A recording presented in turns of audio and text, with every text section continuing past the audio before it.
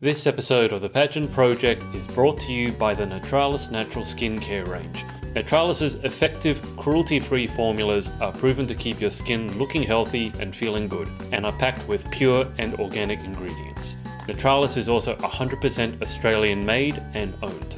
User code PageantProject18 to get $10 off when you shop with Natralus online at www.natralus.com.au/shop. I'm Miss Australia Continent's Jasmine Farlow, and this is my interview for the Pageant Project.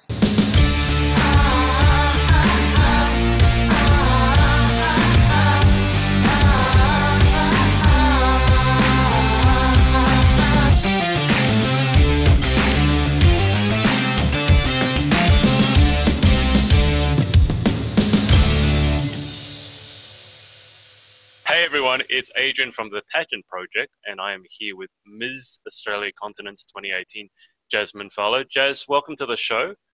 Thank you very much for having me. I'm a little bit excited. You're a little bit excited because you see me screwing up already. And just to clarify, this is Ms. I'm not telling Jazz, I'm telling our viewers. This is Ms. MS, not Miss MISS. I guess I was just reflecting, Jazz, that I interviewed your missus on Wednesday, your teen yesterday, I'm interviewing you today, and then I'm interviewing your miss, Gemma, tomorrow. So I've got the quad factor. I said, how has it been having a team? Because you guys are all about to head to Vegas soon. How important has a team aspect been for you? It's actually a really important aspect. Having the girls there constantly behind you supporting and simply commenting on your images, we are spread far and wide. Brittany's in Sydney, I'm in Newcastle, and both Gemma and Jess are up in Queensland, so we don't get to spend a lot of time face-to-face together, but having that support behind the scenes and online has been very, very important and a very big aspect of all of our journeys, I believe. I can imagine because, as I said, the four of you are about to head over to Vegas. And your division, unfortunately, at the moment isn't represented internationally, but you're still going over to support the other girls. So obviously the team spirit for you is a huge thing. It definitely is. For me, this journey's mostly been about supporting the other girls. Obviously there's platforms that I can push for myself, but as you mentioned, I don't get to compete overseas. So me going over there is simply to show unity, to cheer them on. I have been over there before, so I believe I can offer them help behind the scenes and assistance. And obviously when they're on stage, I will be live streaming for everyone who's following their journeys, and also holding up some massive signs that say Team Australia just to get the big smiles on their faces.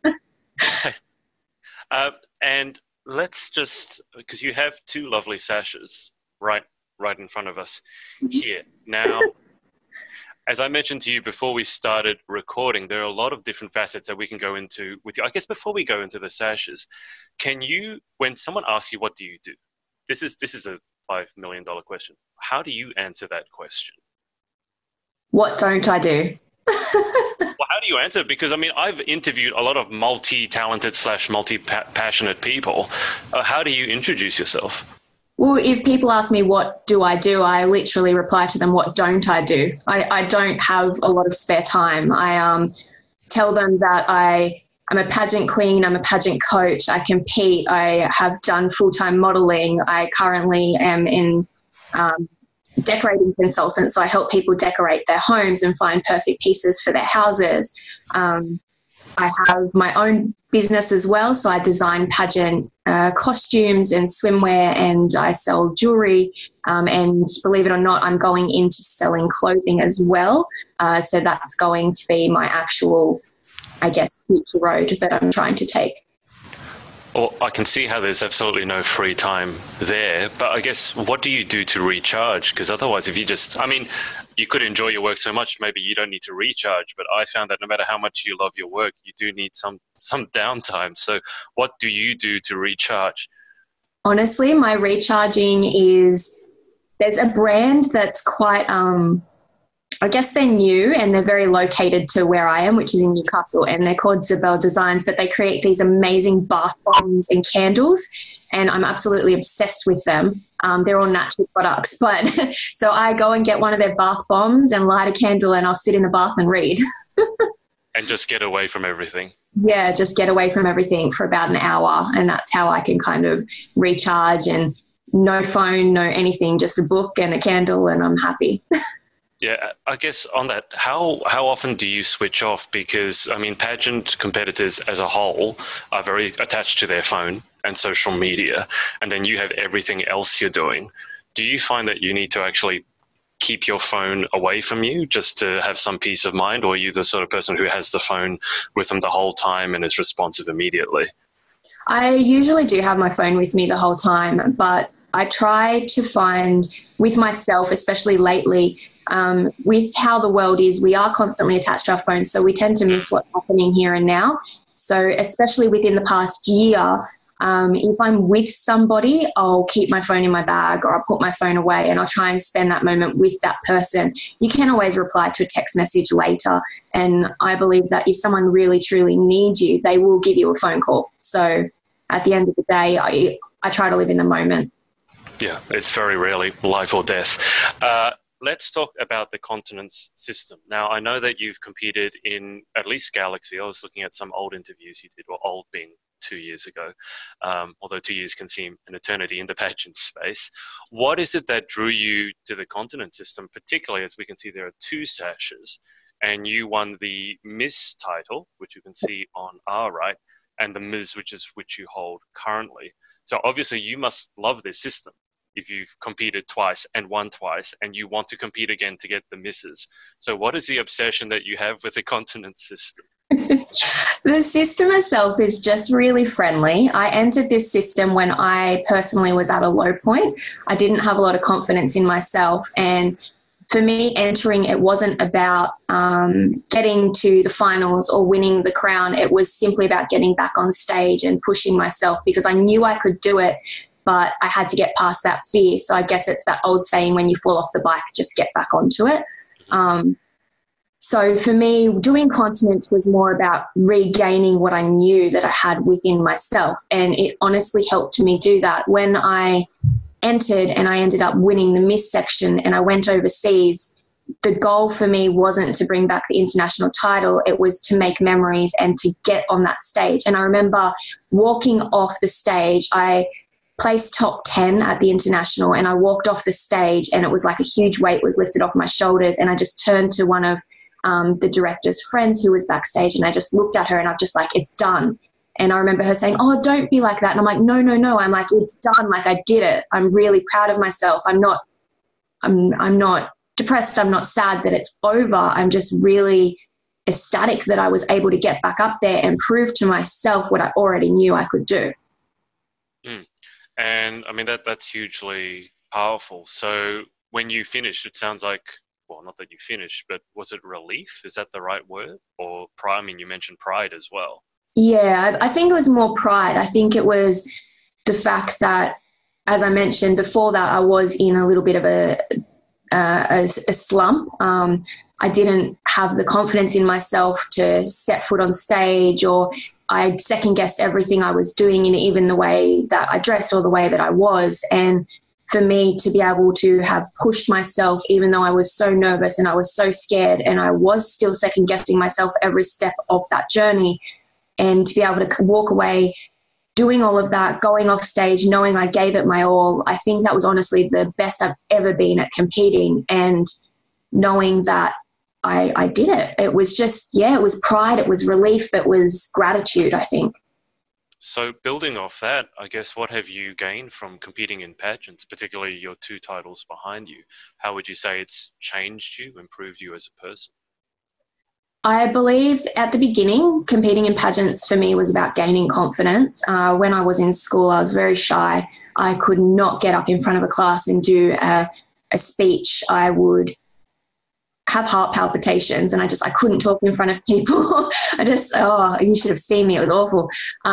This is something, just to interrupt, this is something that you continent girls also seem to have in common. Gemma would do her speeches in lunch break because she wouldn't want to get up in front of class because she was horrifically bullied. And Brittany said her favorite achievement last year when she won her title was winning Best in Interview. So it seems a recurring theme that interview and confidence is really, really important. It really is important. And I don't think a lot of people realize that interview is and confidence are two skills, life skills that you gain from pageantry. It's something you can actually take away and use in real life. So if you're going for a job or you are interviewing someone for a job, you can actually use those skills and you don't have to be afraid about it being a set up situation. You got to be yourself. You've got to know what you're going in for and you've just got to get through it and you've got to do it.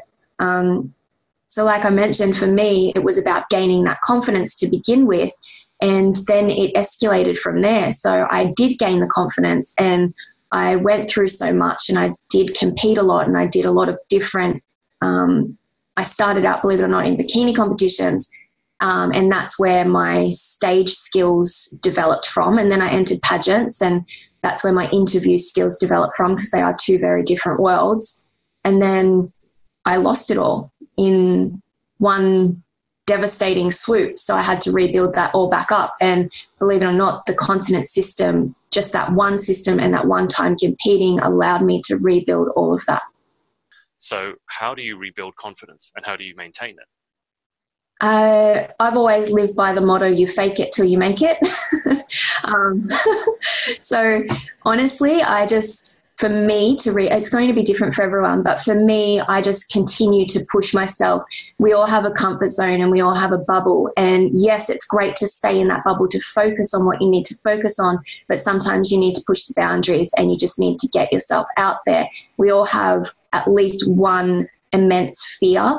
And I mean, I have a few, and there's one that I will never, ever try and overcome because I'm not crazy. But okay. It's spiders, by the way. That's not a fear that you probably need to overcome. No, not really. I don't need to overcome that, but I won't even try with that one. But for everything else, for, like I said, the interviews and the social skills and speaking out, I just kept pushing myself. I believe that as a person, we are always constantly changing, we are constantly growing, and there's always something that we can learn. We're never done learning, not at any moment in our life. So I believe we should just get out there and keep at it and keep pushing ourselves. You're striking me with the answers that you're giving me as someone who's given life a lot of thought. I'm just curious as to maybe, are there any particular qualities in you that you are particularly proud of, ones that you've fostered, ones that you've had to grow?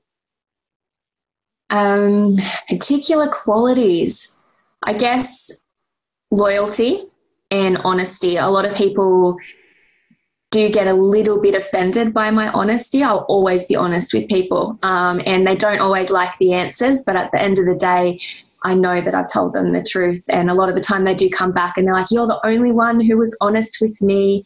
I'm like, well, that's what you get. I think that's an important quality to keep in any area, let alone the pageant area. Keeping on the pageant theme, Jasmine, also, you have your own pageant system. You're the director of your own pageant system as well. Is that correct? That's correct. I'm the Australian director for a system called Miss Australia Global. Okay. So aside from competing, you're also on the director side. So can you tell us, I guess, to start, what, with your abundance of free time, obviously, what made you decide to go into the other side of pageantry, the director side? For me at the moment, to be honest with you, I've done a lot in pageantry. I've been competing on the stage for over a decade now, and I have grown a lot from it. I've been lucky enough to win a lot from it, so a lot of titles, and be able to give to other people as well.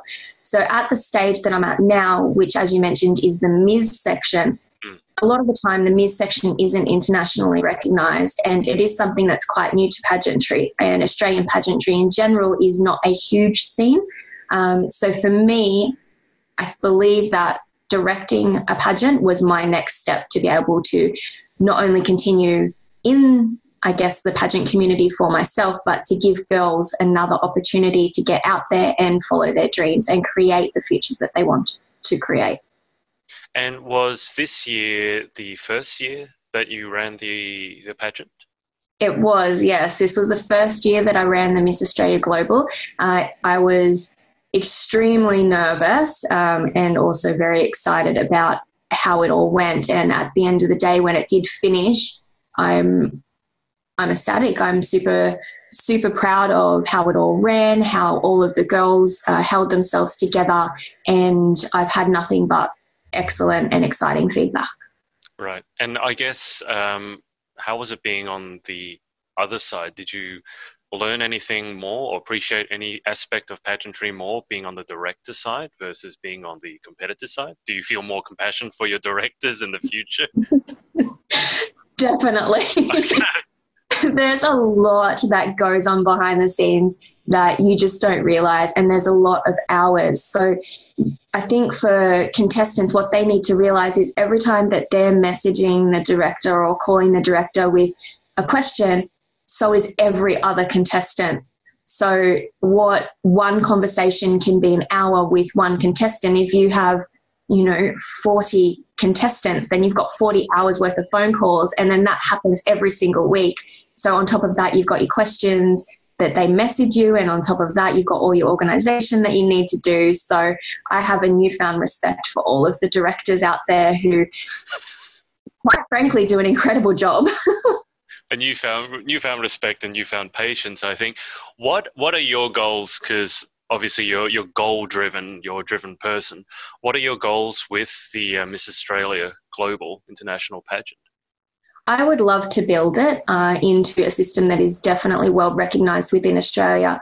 I'm excited to actually have the opportunity to do this as well, and to have the international directors approach me to ask me to run their system. That alone was an extremely big honour.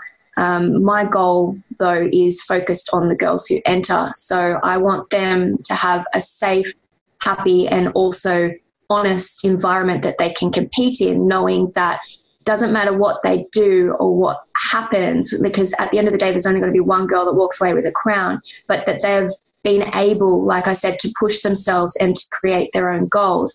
And it doesn't matter which contestant it is, I'm going to be there every step of the way to help them achieve that. So the first thing I did say this year to all of the contestants was sit down and think about what you want out of this pageant, not a crown, not a sash, but something else, because that's your goal. Yeah. And you just crowned, it was about a month ago, wasn't it, that Yes. the pageant was held? I can't remember. And you crowned your first winner. So can you tell us who your winner was and what the immediate goals for your title holder are? Of course. Your Miss Australia Global International 2018/19 is Chelsea Ann Lewis. She is actually a Central Coast girl. So luckily she's not too far from me, which means we can talk a lot and meet up a lot and work on her goals. So at this point, I believe her personal aspects are simply to get out there and do the best possible job that she can do, building her own platform and also helping out with the Australian pageant systems. And there's an international competition, isn't there? There is. It will be held in Jamaica in 2019. So Chelsea will be flying over there to compete as Miss Australia. We don't have a lot, or we can't release a lot of other details about that just yet, but it won't be too far before they're posted online. For some reason, these international competitions are always held in really horrible places that you'd never want to go, right? I mean, no, you definitely wouldn't want to go to that tropical wonderland. it sounds like hard work, but someone's got to do it. So, Yeah. Jazz, I guess for yourself, a pertinent question is, can you predict the future in terms of where you want to be? I mean, do you know where you're going to be in a year's time, 5 years' time, 10 years' time? If you'd asked me that a year ago, I could have given you a straight answer. But at this stage, unfortunately, I don't know where I'm going to be. I know that whatever I do, I will want to continue to grow as a person. I don't know where that's going to take me or how, I guess, my pageant journeys or my pageant community aspects is going to change that. But I know that it will, and I know that I'll be grateful for it. Sure. And just before, I'll grab your social media details so that people can follow your journey. But before we do that, I wanted to ask you, I guess, two more general questions, not necessarily related to pageants, and they've just crossed my mind now. But Let me ask you this. What do you think maybe over the past 5 or 10 years has been the hardest lesson that you've had to learn, or the biggest obstacle that you've had to overcome? Honestly, the hardest lesson that I've had to learn is to trust people. Unfortunately, well, it's not really unfortunate, but I'm a very trusting person, and I'm a very, I guess, black and white person. For me, if someone says the sky's blue, I'm going to believe them. But what I think a lot of people need to realize is that in this day and age, yes, there's always going to be a small sense of community, but everyone does have to look out for themselves and their families first. So for me, something that was very hard to overcome was getting to trust people after knowing that you can't always put your faith in others, and you've got to put your faith in yourself first. Yeah. Does that make sense?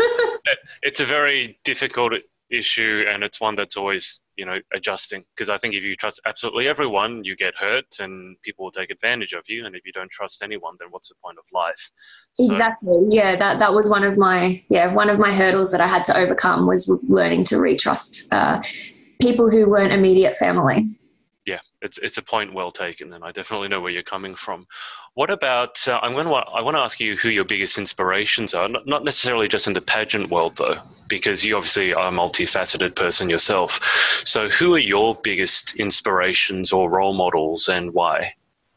I know that everybody says this and it's so cliche. My biggest inspiration is my mother, but it's very true. My mother has always been a single parent. She has, when she could, she worked her little butt off to give us what she could give us. She went without sometimes to give us what we needed, and she always tried. And I think that when it boils down to it, my brother and I always had a loving home with her to come home to, and she never judged us. She constantly supported us, and it didn't matter what we did, she would be behind us 100% of the way. Growing up, my mother unfortunately fell ill. She got diagnosed with epilepsy. So that was a big turn in our lives. She went a little bit off the beaten track. She had to take a lot of medication. She became quite weak and couldn't do the things that she had to do before. But she was always still there, and she was always proving to us that she was still a brick, even though she may not have felt like it at the time. So she's definitely my inspiration, and she's definitely someone that I look up to. And if I can be, when I become a parent, if I can be half the person that she is, I'll be bloody brilliant. That's touching. I mean, a lot of people do say that their mother is their inspiration, but not in so many words as to what you've described. She sounds amazing. Jazz, if there's someone watching this, let's say a young girl, and they want to compete in pageants, or they just have their dreams and they maybe don't have the confidence quite to go for them yet, what advice or words of inspiration would you have for a young girl watching your interview and from the lessons that you've learned? I would tell them to go for it. I would tell them to focus on what they feel that they want, on their goals. Don't listen to anyone else. Don't listen to the negativity out there. Unfortunately, some people who you think are friends won't be supportive of you, but if it's what you truly want to do, give it 100% and you can achieve your dreams. At the end of the day, as I mentioned before, things in life change. People come and go, jobs come and go. But you're going to be your one true constant, and you're going to be there your whole entire journey. So do what you need to do for yourself to achieve your dreams. Yeah, well spoken. A final question, I guess. Who do you think you would have been without pageants? Oh, gee. You said that you've been in pageantry for a decade, which I don't know anyone who's been in pageantry for a decade. But if you took the pageants out of your life, who do you think I would be speaking to right now?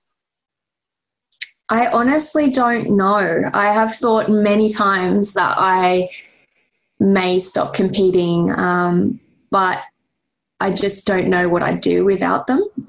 They've become such a solid block in my life and such a huge chunk of my life, even to the point where I do coach girls and I do help other girls in their journeys, and I run not only the Miss Australia Global International but also a charity pageant once a year, and I compete myself. So I honestly don't know who you would be talking to. Probably a uptight designer who would live in New York. Well, there's some aspects of that are not bad, but I understand. Okay. Jasmine, for people who want to follow your journey with everything that you're doing, what are the best social media ways? And whatever you say, I'll title it below because sometimes they're hard to spell or really long. I like to keep my social media very, very simple. So honestly, everything, Facebook, Snapchat, Bigo, Instagram, they're all simply just Jasmine Farlow. Perfect. Okay, that's so much easier. Like Gemma's was like Gemma and then with 5 A's and like, I don't know what's going on. Okay, Jazz, let's finish off with 10 questions. This is probably the pageant-esque side of it. So number 1, what is your favorite word? Oh, actually. I think I say actually a lot. Oh, I thought you were saying actually my favorite word is, and no, your favorite word is actually. Actually. I think you can intrigue a lot of people with that word. I think that's a very clever word. I think that gives you time to think. Definitely. Actually. Anyway, I'll have to remember that one. That's definitely a new one. Okay, question the second. What is your least favorite word? Oh, I can't say that one. Oh, okay. Now I'm just going to think for the rest of the interview what that word was. Okay. In life, what excites you? What turns you on? In life, honestly, if I wake up and the day is sunny and I know this sounds awful, but I don't have to go to work and spend the whole day inside, I'm thrilled. That excites me because anything can happen. Right. Okay. But what turns you off? Sad people. I mean, we all go through sad phases, but you mean people who are chronically sad and not doing anything about it? No, I mean, if somebody's sad, then that also, like, I won't stop until I make them happy. So it affects me. I just try and, try to put a smile on their face. Right. Okay. Are you good at cracking jokes? Is that how you put a smile on people's faces? I'm good at being a clown. Okay. All right. What sound or noise do you love? Actually, see, I said it again. You think? I told you, it's a clever word. The ocean, water. I absolutely love that sound. Anything to do with water. Yeah. And what sound or noise do you hate? I cannot stand that noise that people make before they, like when they're going to cough or when they're going to spit, that throat noise. I just, it vibrates through me. Clearing their throat and all that. Yes, I can't. Up. Yeah. Can't do that. I got that one. Okay. Now, I know you've answered this in written format, but what if you could have one superpower, what would it be and why? I have always wanted to read people's minds. Not only would it help when you're on stage and you're in front of the judges and you know what they're thinking, but I think that it's always a great ability to be able to read people's minds so that you do know whether or not they're okay and how they're feeling and how they're thinking and how the situation around you is, because evaluating your life situation is something that's very important daily. Okay. What job or occupation other than your own would you most like to attempt? Victoria's Secret model. I would love to do that, but unfortunately I'm not tall enough. I'm nowhere near that height, but that would be, I believe, most pageant girls or most models' dream goal. Well, you gave exactly the same answer as Brittany. Brittany wants to be a VS model as well. What about what occupation other than your own would you definitely not like to attempt? I would never, ever want to be a hairdresser or a nurse. It's strange that I've actually really thought about this, but nurses, I 100% admire what they do, but I don't think that I could do that. And a hairdresser, I cannot stand loose hair or even extensions. They send shivers through my spine, so I could never do that job either. I will say your missus, Jess, said, I don't know, can you guess what your missus said? I'm going to get you to guess what your missus said and your miss said, Gemma and Jess. Well, no, I have no idea because Jess does do hairdressing, so she's really good at that. Jess said she didn't want to be the driver of a poo truck. Okay, that's an interesting and... Yeah, that's exactly my response to it. I didn't know that was a job, and I can see why you wouldn't want it. And Gemma said she didn't want to be a toilet cleaner. See, they've thought about this a lot more than me. I don't know about that. If your answer to anything is a poo truck driver, I'm not sure how much thought you've given. Anyway, final question. If heaven exists, what would you like to hear God say when you arrive at the pearly gates? Oh, gosh. Margaritas are over there. Go join your friends. Yeah. That's similar to probably the best answer I think I've ever had to that question was someone just said GNT, as in gin and tonic, you know. Yeah. Down to the pearly gates. Here you go. You made it. So, Jasmine, as I mentioned, I'll keep you on the line just after this, but thank you so much for your time. No, thank you for having me. It's actually been a lot of fun. You sound surprised. No.